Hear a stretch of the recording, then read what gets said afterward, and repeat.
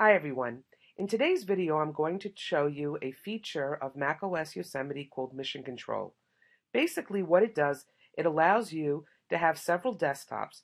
Why do you need to use this? Well, most people who are on laptops like to be able to switch between views so that they're able to, for example, read an email on one desktop while they have a Photoshop retouching on another, because if you tried to do that all on one screen, it would be too cumbersome.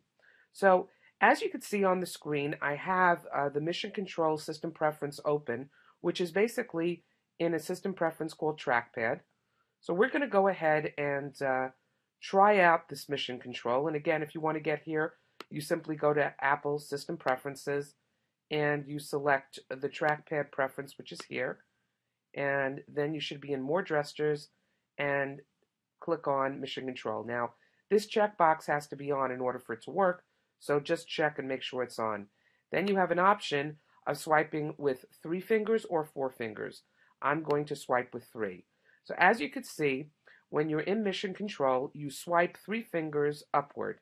When I do that on my screen, as you can see, I have several different desktops. One is called the dashboard.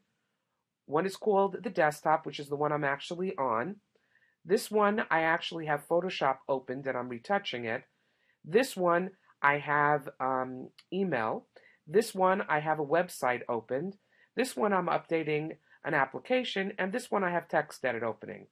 So how do I see the differences? Well, if I click on the Photoshop one here, as you can see, I'm actually in a full screen of Photoshop. I'm going to swipe up with my 3 fingers, and now I'm going to switch to the dashboard. And I have that as well. Now I'm going to swipe up 3 again, and in this time I'm going to click on the main screen here, so I'm back, and I'm going to swipe 4 fingers across from left to right. And this allows me to switch between the screens. Now I'm using 4 fingers swiping right to left, because for each one I'm able to do it. So that's can be very convenient when you want to write an email on one, read a blog, switch back, and never really have to resize your window, so you can do multiple things at multiple times. Well, how do you set all of this up? As you can see, when I swipe up, I have about 1, 2, 3, 4, 5, 6 desktops. Well, let's take a look what would happen if I highlight this particular desktop and I click this plus sign. As you can see, it now appears down here. Let's do the same with this one. Now it appears there. If I swipe up again and I go to desktop 1, you'll see that all of them are now showing up on my main desktop.